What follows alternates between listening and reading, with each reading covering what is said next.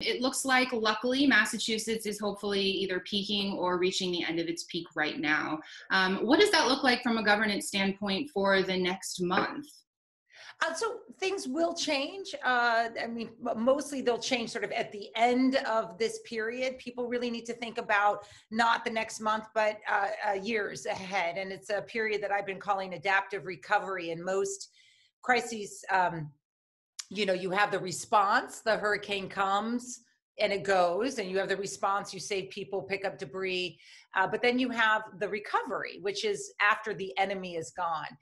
We're facing something we've never seen before, which is you're adapting, you're recovering while adapting to the enemy still being amongst us, and that's going to be true until there's a vaccine. Now, which if it comes. The good news is that we're going to have so many more tools than social distancing. We've learned a lot.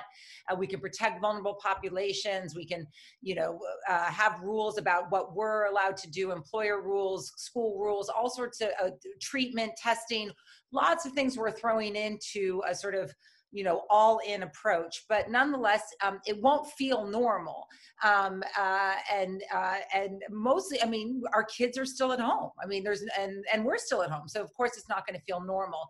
But you'll see over the course of the summer, what's sort of, I think, derisively called, or sort of, not derisively, but you'll see over the summer, opening up, right? As if that's intention with social distancing. No, social distancing always envisioned an opening up, careful opening up. And we'll see different governors playing with different policies from, I'm highly critical of Georgia's governor for tattoos. You can't seem to do those safely. On the other hand, Michigan's governor has pretty stringent rules about boating recreational activities for people who own boats. That's important for people to be able to let off steam.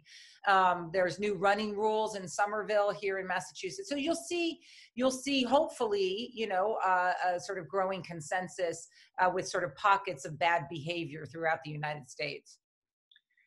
And Dr. Bourdeaux, how do you see hospitals adapting to the post-curve surge?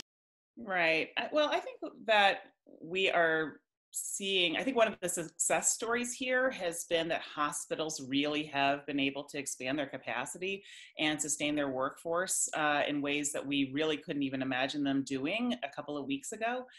So I think that that's great. I think one thing I would really add is that this is a time when we're going to start to see all sorts of suggestions around miracle cures. We're going to see, this, trial showed promise for this particular treatment, or over here they did this, and, that's the answer. And I think we all just have to take a real pause and develop a little bit of discipline here, because we're going to just be bombarded with these stories. There are hundreds of compounds that are being tested right now to see if it's effective. And so we can't just have a population that jumps on any little promising thing. And the reason that that relates to the hospitals is because frankly, a lot of the proposed treatments and that are being tested have horrible side effects and can actually kill people.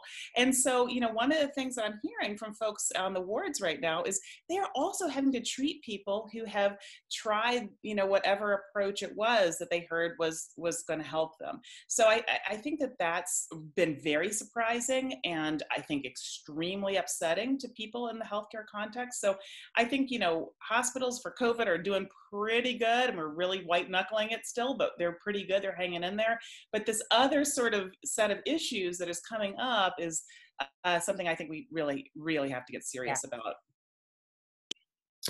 Well, pivoting to the fun segment, our sanity and sanitation segment, Juliette, it is a rainy, miserable, cold day in Boston. What are you doing inside that is keeping you safe? I imagine you're not running today. I have 3 children here. My kids are older, so they're teenagers, and one is home from college. So one thing I want sort of parents to know about teen kids is they need their privacy, and they're often getting it in the middle of the night. They are getting it in ways that may seem rude or whatever else. This is as unnatural to them to not be able to be with either their peer group or to have quiet time alone as it is to us. And so I have groups of girlfriend parents with kids the same age who are just like, sort of insisting on normality. And I do think that that's not fair to the kids. So as I said, give them a break, but in particular kids of this age who really do value, who are figuring out who they are outside of the parental unit, are all of a sudden now forced back in. And so let them figure out ways to be alone. And often that means sometimes in the middle of the night. Well, you heard it here first. Leave your teenagers alone, give them some space, and we will see you next week. Please feel free to #questions from quarantine if you would like us to answer your question next week.